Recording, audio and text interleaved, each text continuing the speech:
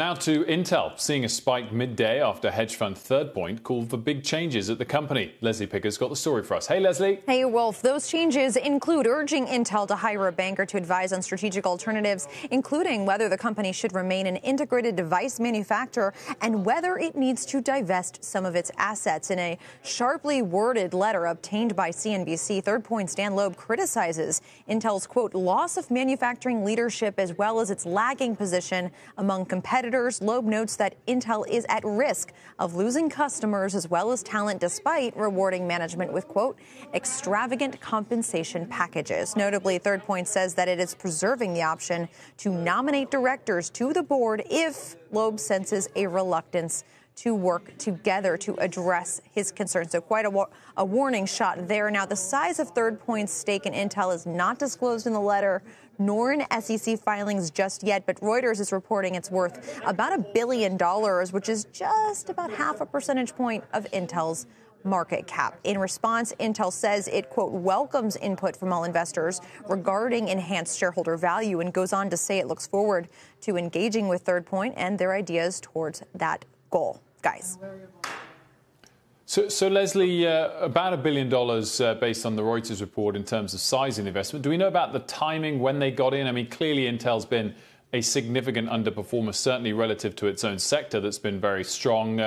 Whereabouts are Third Point relative to profit or loss at this level? It's a good question. So we went back and checked their latest 13F filing, which is as of the end of the third quarter, so September 30th or so.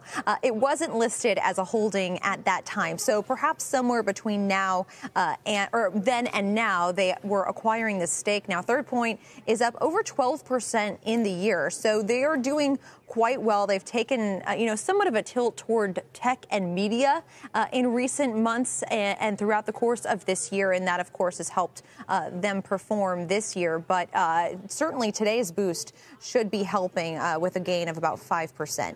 Leslie, I'm trying to think of Dan Loeb's track record. The last one I covered that was close to when he started a fight with Campbell's Soup. Campbell's, I knew you were going to say that. So he tried to force a sale and tried to take the entire board slate and ran into trouble when some of the family were actually board members. I think they ultimately made a deal, but he did not get what he wanted. So what's the success rate at doing things like this, where he's ultimately forcing a total rethink of the company's future? Yeah, no, it's funny you mentioned that because I went back and checked to see the last time he did run a full-on proxy fight, and Campbell's was the last time, which was about 2 years ago. So they wound up settling that fight. And that's become a little bit more common with activists to go ahead and settle before it actually reaches a vote.